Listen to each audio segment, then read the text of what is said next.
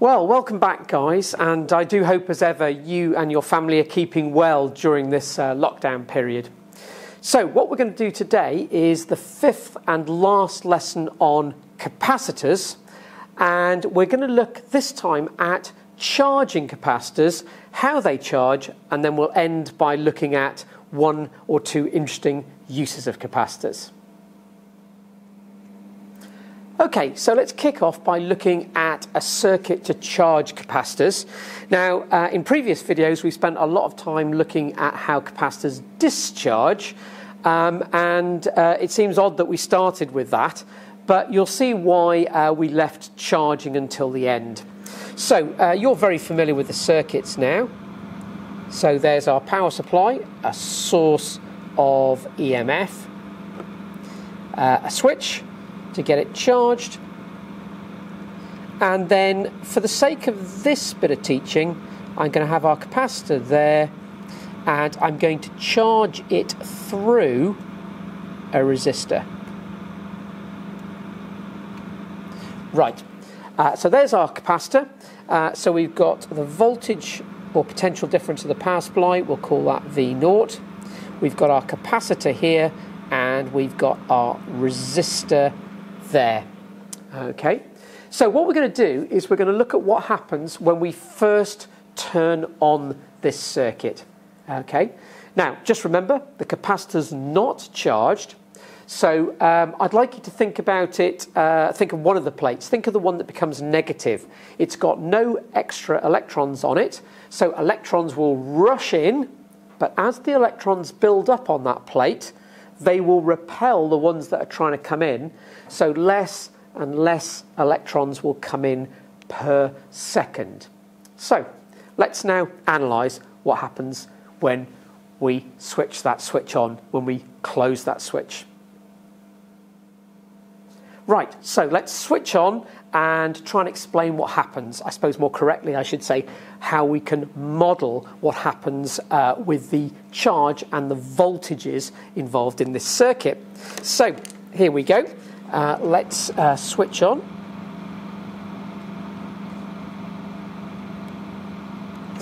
So more correctly what we're doing here is closing the switch. Now what we need to look at first is at the very moment we turn it on. Okay, so we're going to look at what happens at time t equals 0.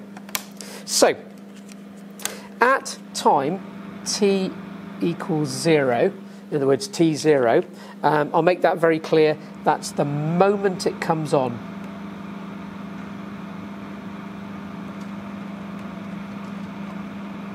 Because things are going to change. So the very moment it comes on, I'd like you to think of the capacitor as being empty, having no charge on it, so no repulsion for charge rushing in. So charge sees it as a perfect conductor. Isn't that odd? Yeah, charge can get into it quite easily. Current can flow quite easily. But it can't because it's limited by this resistance in series. Do imagine that it's a perfect source of EMF. In other words, the internal resistance of the battery can be considered to be 0, okay, for the teaching I'm doing at the moment. So at the very moment we turn on, yeah, V equals IR, so V equals IR, and the voltage will all appear across the resistor. Okay, so we can say that V0 equals IR, and that's right at the start. Now, if you think about it, as time goes along, so then, in other words, sort of a little bit later, okay, we can see that as the capacitor begins to charge, the current will drop. Of course, I wanted to make the point here that this I is in the whole circuit. Okay, it's not just the current through the resistor, it's the sort of current through the capacitor. Okay, that's quite a complex idea to get in your head. It's the charging current. We have something called displacement current at university, but we don't need to do that. Okay, so what happens as time ticks away? Well, you know that the current in a circuit will be governed by the time constant. In other words, the capacitance multiplied by the resistance. So the I at any time will be what it was at the start, I naught, reduced exponentially by e to the minus, that's the reduction, the time you leave it running for, divided by the capacitance multiplied by the resistance of the circuit. Okay. Now, I think you know this, that as the capacitor charges, okay, sort of similar to discharge, yeah, the current will drop and drop and drop until the capacitor is fully charged. You understand what I mean by fully charged, for that voltage, for that potential difference.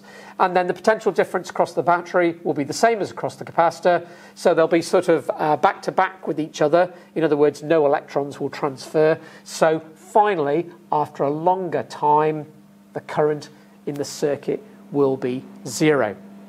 But what I'd like to look at now is how does the voltage change? And of course, the capacitor is charging, so the voltage will build up across the capacitor. So we're going to look now at how the voltage behaves in this circuit. And interestingly enough, I said that the voltage will build up across the capacitor, which indeed it does. And therefore, I think Kirchhoff's second law, it will have to drop across the resistor.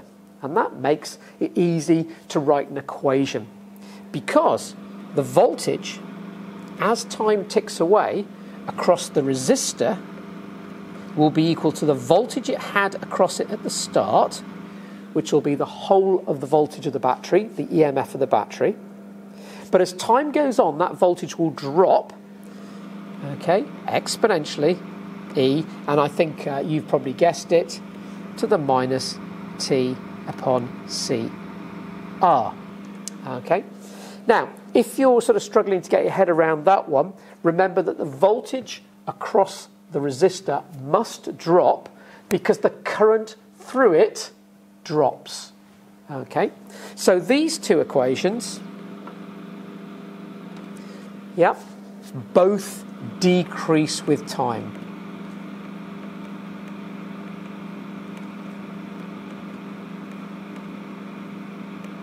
And hopefully you have a good understanding of these kind of equations now. And you can see they represent, negative power here, you can see they represent a multiplier that reduces this number.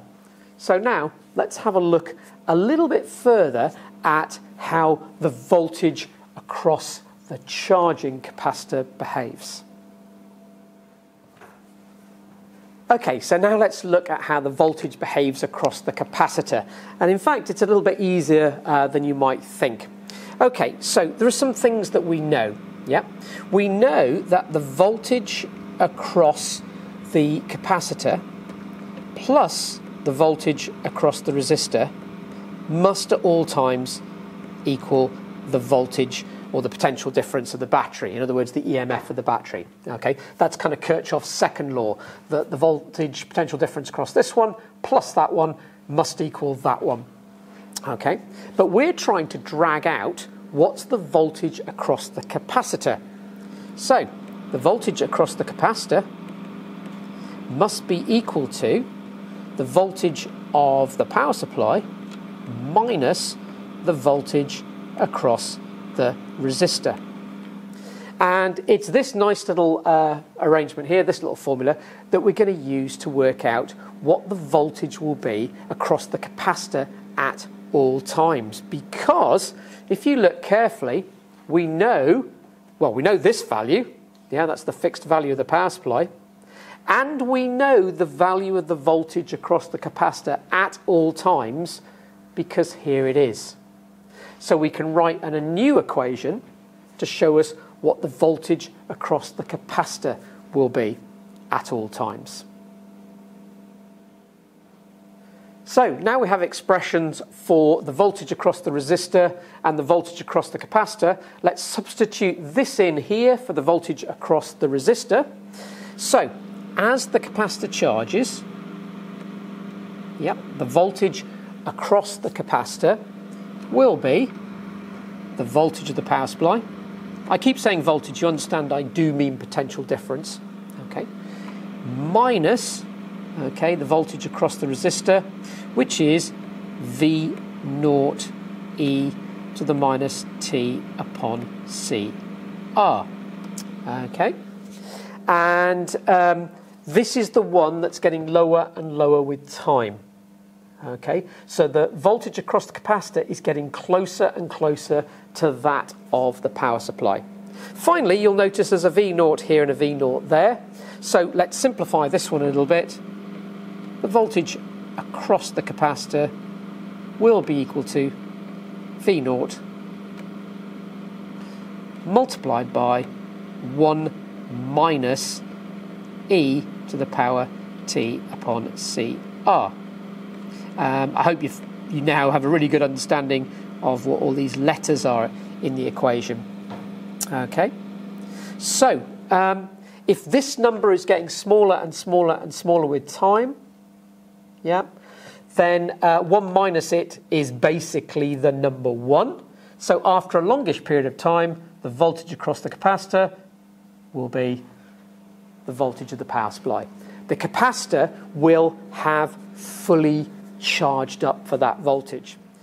So I've just indicated here that this bit here goes down with time. So we know what happens if we wait a long period of time. So I'll put it down here. Finally,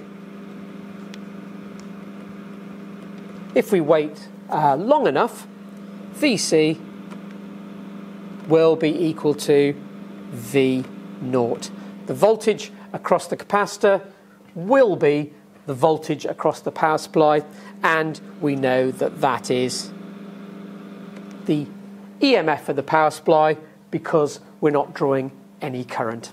The capacitor is now fully charged and the current in the circuit is now 0, and it's sitting there waiting to be discharged across an external load.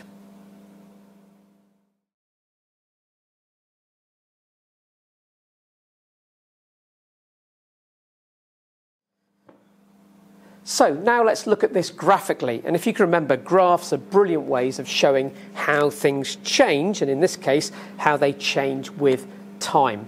So I'm going to sketch a graph axis here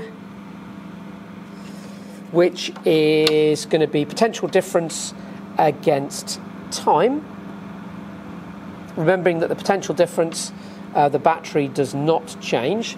So here's our time axis, and here's our potential difference axis.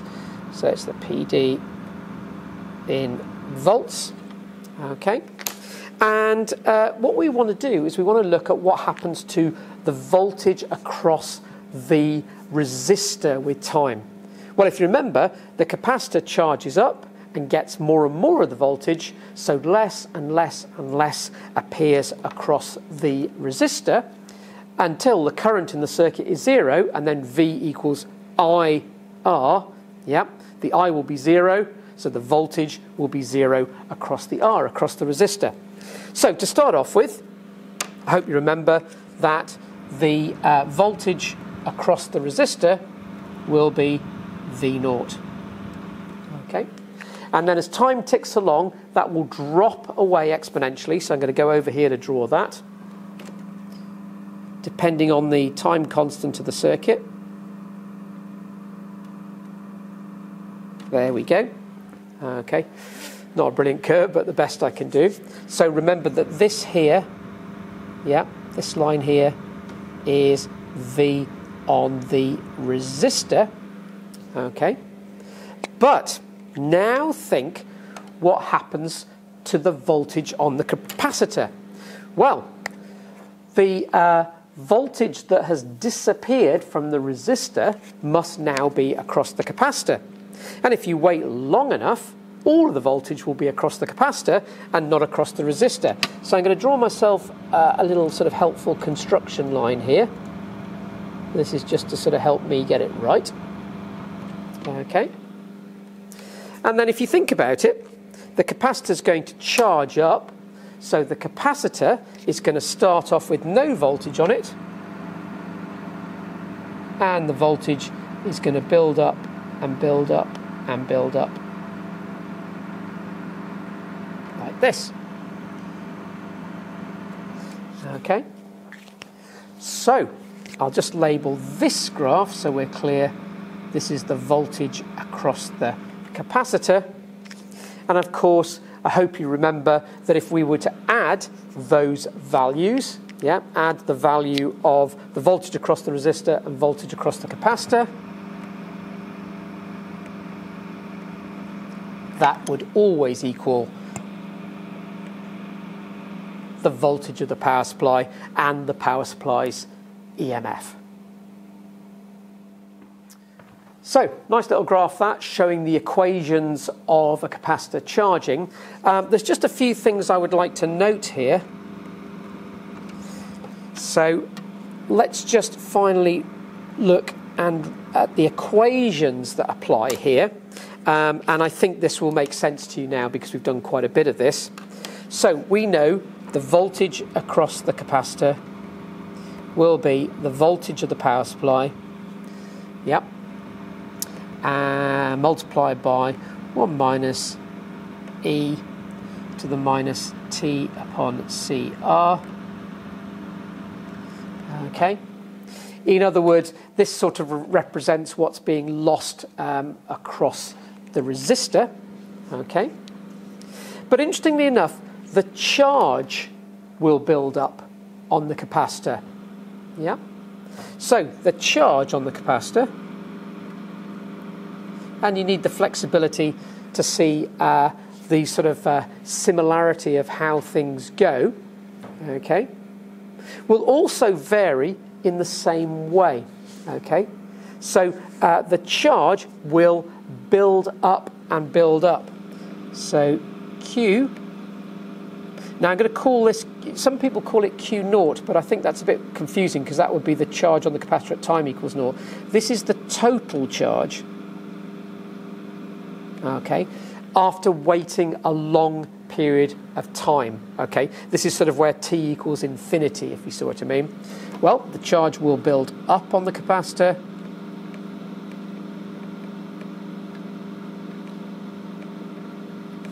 there we go, okay. And why do these equations look similar? Well, I'm sure you know, but the main thing to point out is that Q on a capacitor is equal to a constant, C, its capacitance, multiplied by the voltage across it. So there's a linear connection between whatever the Q value is at any time and the voltage across the capacitor at any time. So what you notice here, of course, is both of these rise with time.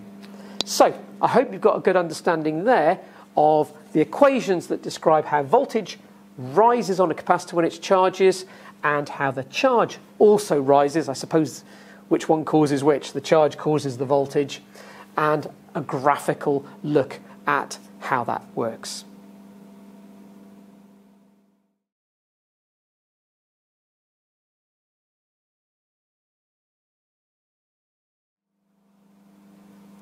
So now let's finally look at two uses of capacitors. And the first one we're going to look at is a discharging capacitor to produce rapid pulses of energy. And we're going to look at the camera flash. You need a bit of flexibility here, of course, because we could use a capacitor, a very large capacitor bank, to create a pulse that's used in a particle accelerator, or some of the work that's being done now on nuclear fusion, we could use a capacitor bank, that would be a large capacitance, to provide a pulse of energy to crush a pellet of deuterium or something like that, to try and cause or induce fusion. In other words, what we're doing there is we're firing off some very high-powered lasers. So let's have a look at the circuit we're going to use. So you'll be familiar with this, with a few slight differences. Here's the power supply, and I'm going to draw a switch here and come across to my capacitor circuit. So here's my capacitor. There we go, and you can see straight away that closing this switch will charge the capacitor. And I think it's important I write that on because we might lose sight of that. Okay, so that's the switch that will charge it. Now, we're going to have a second switch in the circuit over here. And this switch will connect the capacitor across the flash lamp of the camera. Now, I don't want to get into detail about what that lamp is, and this is a massive simplification, but it's good enough for A-level and a bit of teaching, as it were. So we have a xenon flash tube in a camera. All I'm going to draw really here is a glass tube.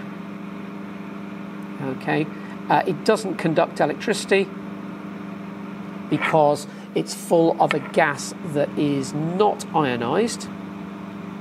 Okay, and sometimes we just put a little dot in there to show that that's a glass tube with some gas in it.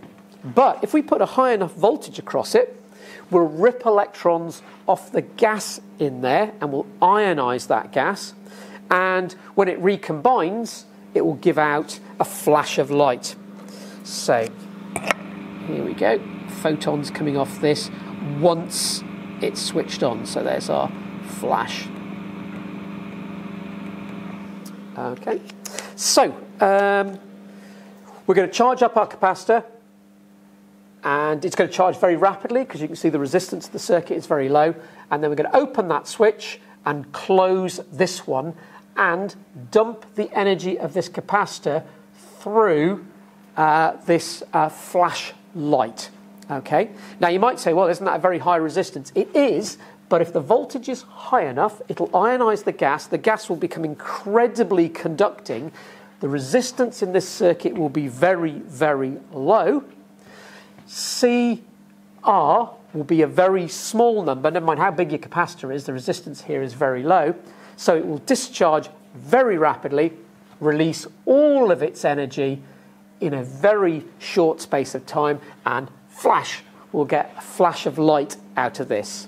So before I move on, let me just write on there that you now understand that these switches are used alternately to charge, and then it's opened, and then discharge the capacitor through the flash lamp. I'm really itching to say here, in a real camera flash, it's somewhat more complicated than this. This circuit suggests I can just charge, discharge, charge, discharge. I can have rapid flashes.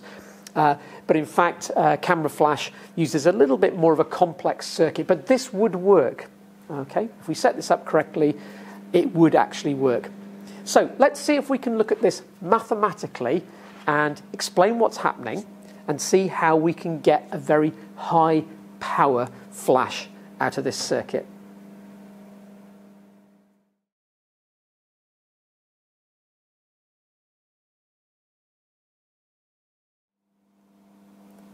So you understand the circuit now we've got for our flash system, and I'm going to put some values on it and show that we can get a high-powered flash, a flash of energy out of it.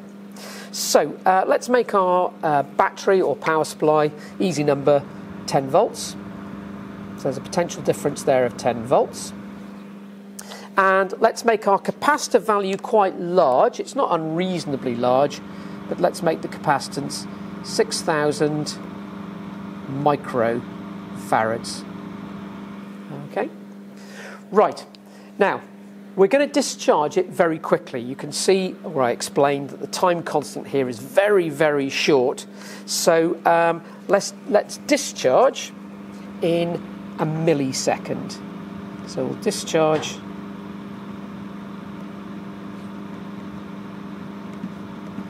1 millisecond. Okay, you've got to be careful how you write seconds there. So let's see what happens. Well, you know the power in any circuit, yeah? P is equal to IV, but I'm going to suggest that that formula is not a lot of help to us, because the current, if you remember, changes exponentially. It's not a fixed current. So we won't use that formula to work out the power of the flash. There's nothing wrong with the formula, it's just not very helpful because current changes with time in this circuit. Okay, so let's just remind ourselves that power is energy transferred, sometimes W, yeah, work per unit time. Okay, so what we can do is we can say, okay, how much energy was released from the capacitor in the time we let it come out of the capacitor in. And we know the formula for the energy stored on a capacitor.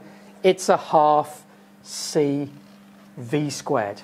So let's do that next. So let's work out the power of this flash. So the energy that was stored on the capacitor is a half CV squared. Okay. And if we work out how much energy is stored on this capacitor, it's equal to a half times the capacitance. We've gone for a large capacitance, so we can get a largish energy out for the size of the capacitor, times by the voltage squared. Okay. Now, I put the microfarads in there just to remind you that lots of students forget and put 6,000 in. So remember, what you're going to put in your calculator is a half times by C times by V squared. Okay. Watch out for kilovolts as well. That often comes up. And I hope you're not surprised that the energy that's stored on the capacitor here, when you work all this out, E is a very small number. Okay, it's only about 0.3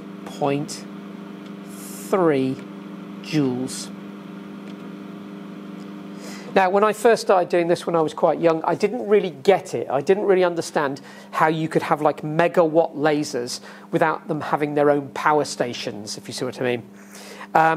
And then, of course, I realised that the lasers, the camera flashes, pulse. They go blip, blip, blip, blip, blip. They're not on all of the time. Okay, so if you have a megawatt laser, yeah, it would give out 1 million joules in a second, but you don't leave it on for a second. And that's the key to this camera flash, of course. Because what we're going to do is we're going to discharge the capacitor through the lamp, and we're going to do it in a very short space of time. So the power is the energy divided by the time, so 0.3 joules given out in 1 millisecond, 1 times 10 to the minus 3 seconds. And now can you see how it works? The power released will be 300 joules per second, 300 watts. So your camera flash will give a pulse of light that's equivalent to having a light bulb on for 1 second, which would give 300 joules out. Okay, but the power is still 300 joules per second because we've got less energy, but we give it out in a very short space of time. So it is a high-powered pulse. Okay. Now, just to end on this, just imagine if we did this. I was thinking about the high-powered lasers. What would happen if we discharged in 1 microsecond? Okay. Can you see the power then?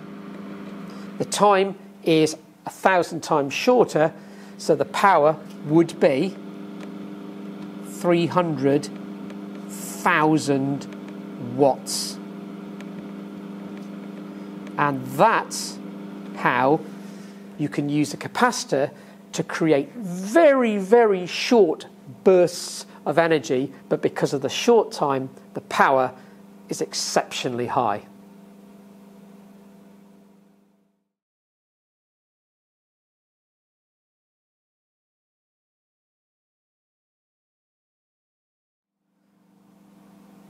So we're almost there, guys. We've almost finished capacitors. But before we do, let's look at one final use, which is quite important. Okay, so what we're going to look at is capacitors used in this rather wonderful physics term way, smoothing, power supply smoothing.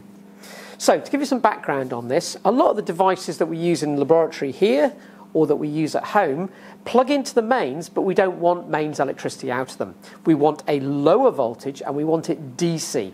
A classic case would be charging a mobile phone. Yeah, we plug it into the mains. Okay, and the mains is about 220 volts, oscillating up and down 50 times a second, 50 hertz or 60 in America. And we want to reduce that voltage firstly to a voltage that's sort of safe for charging our phone. So shall we suggest we drop to 10 volts? Now, how we do that could be a transformer. Typically we use more modern methods than just a step-down transformer, but you get the idea.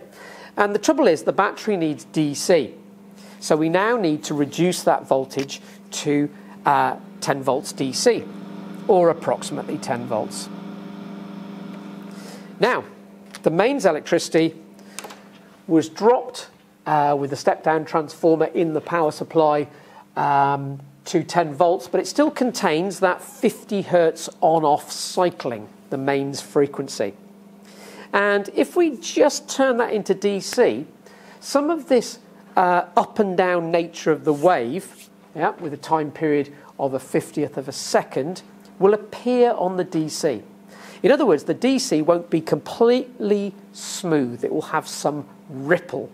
And it's going to be a capacitor that we're going to use to get rid of that ripple. So what we'll do is explain how that works now. So let's look at a fairly simple power supply circuit, and designing power supplies is a black art in its own right. So I'm going to go really simple here. Yep. So I'm going to look at sort of this bit. In other words, we've already stepped down the AC, and what we've now got is a low voltage AC power supply. So let's have our 10 volts AC, and that will have the 50 hertz nature to it. Okay, and we want to turn that AC into DC. And I wonder, whilst I'm drawing, if you can guess how we're going to go about doing that. So there we go. I'll just remind ourselves that's a 50 hertz cycle. That's quite important in the UK. So how do we turn AC into DC? Well, because it's travelling in one direction and then back, and then backwards and forwards 50 times a second, then surely the way we can do that is with a diode. So if I put a diode in the circuit here, these diodes will have to be capable of carrying quite high current in some power supplies, not particularly high in a mobile phone. Okay, so here's my diode. It doesn't have to be an LED, just a one-way electrical device. And then I'm going to draw the power supply sort of output part of the circuit as being a capacitor in parallel with a resistor. You're so used to that sort of circuit. Okay, so there we go. There's our capacitor.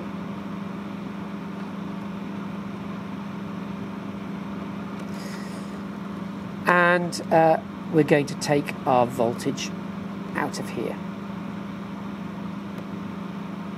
Or more correctly, we should say that the potential difference will appear across those 2 points.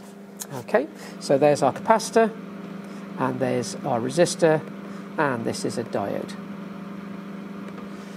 So have a look at that circuit. Now, it really isn't as complicated as it looks.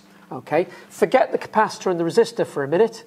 If you just had the diode, okay, if you think about it, what would happen is the AC signal would only come through when positive. So you get a hump, nothing, a hump, nothing.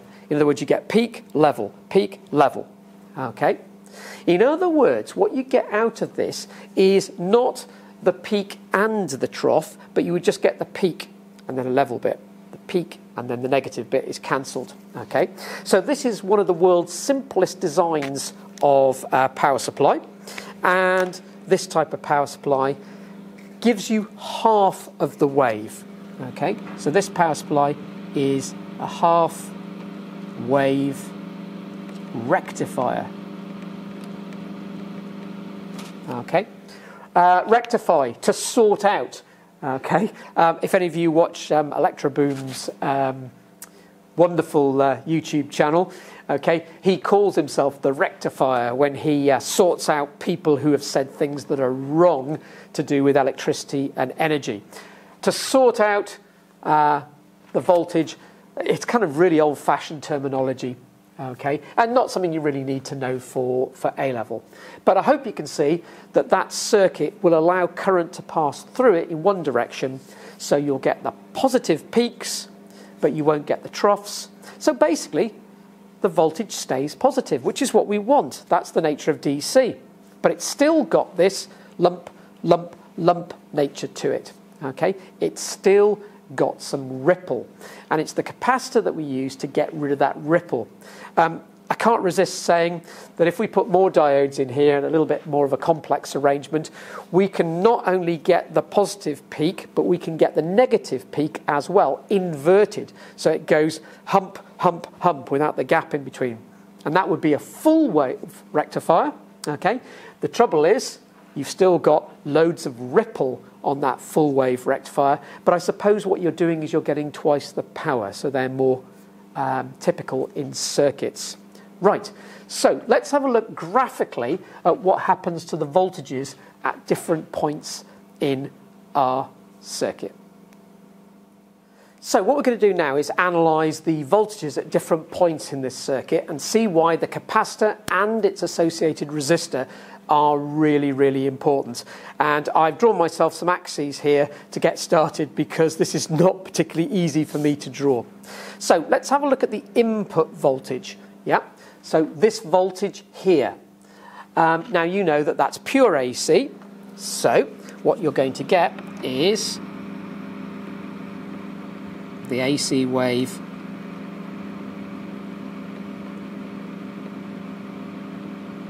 doing that sort of thing, where the oscillation is at 50 hertz. Okay, so that's here in the circuit. Then we go through the diode. Okay, so this is sort of out of the diode.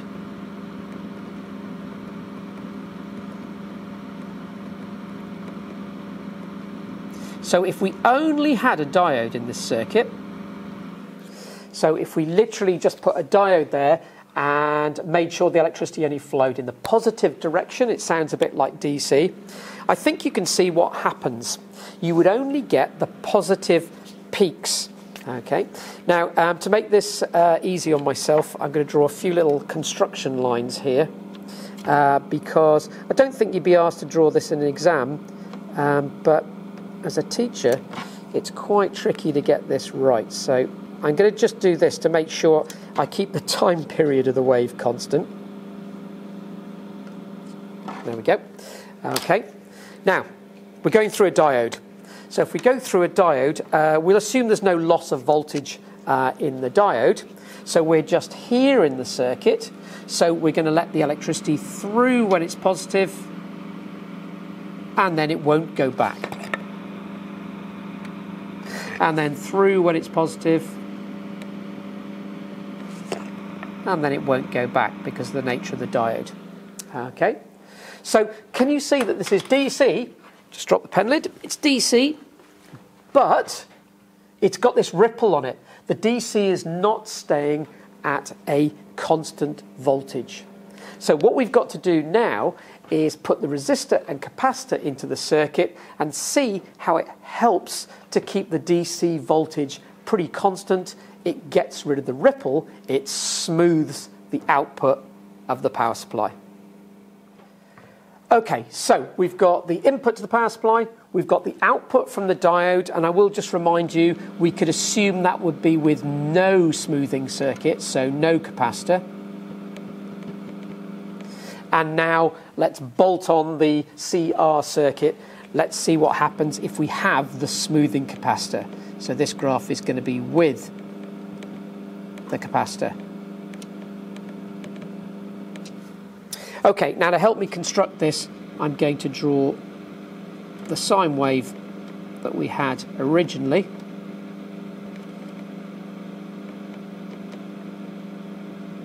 Okay, as best I can. And now for the clever bit. We're never going to get that and that because those voltages don't pass through the diode. But something really clever happens here. And I wonder if you can see what it is. Okay. The way to teach this is to go, okay, so imagine the output of the diode is at the highest point. There. Okay, at that time. Now, this voltage would drop away, but do you remember that when the voltage was at the highest point, there was a voltage across the resistor and across the capacitor. The capacitor charges very quickly. Okay, the charging is quite quick, we could say. But when the voltage drops away, the capacitor will start to discharge across these two wires.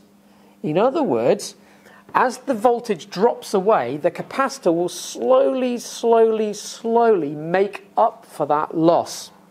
And the really important thing here is that we make CR very, very large.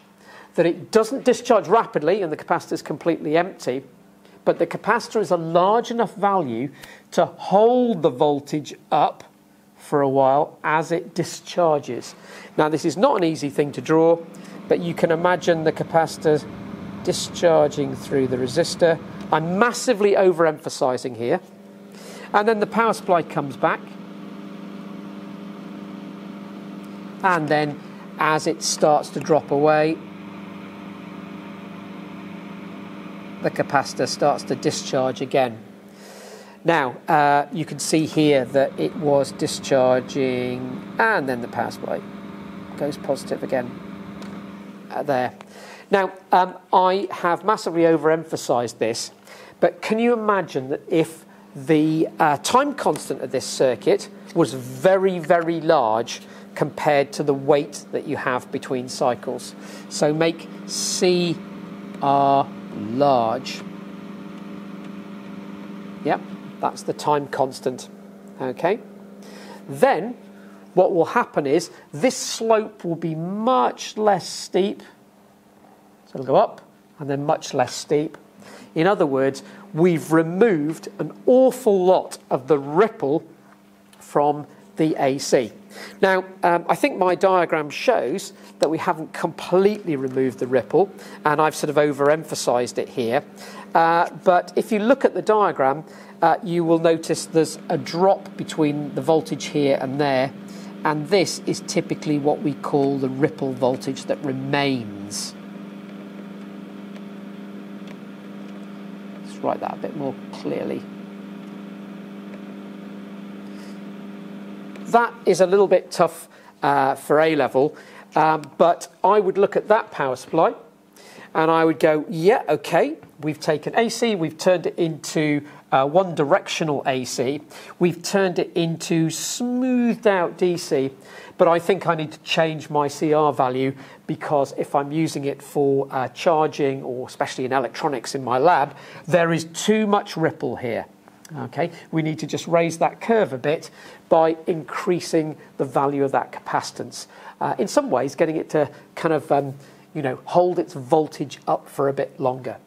So I think this is sort of unlikely to come up at A-level, but it is mentioned in the textbook, and certainly I built a lot of little power supplies when I was younger for my electronics kits, and I really did have to understand this sort of thing. And to be honest with you, if the school power supplies are a little bit ripply, you could actually hear it sometimes with the DC, then all you do is get the terminals of the power supply and just connect a big capacitor across the output terminals, and usually that reduces the ripple quite considerably.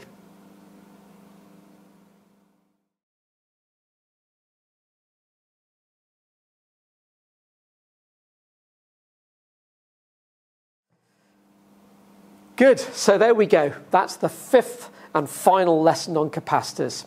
I do hope you understood that, and I hope you found the whole series on capacitors and capacitance useful.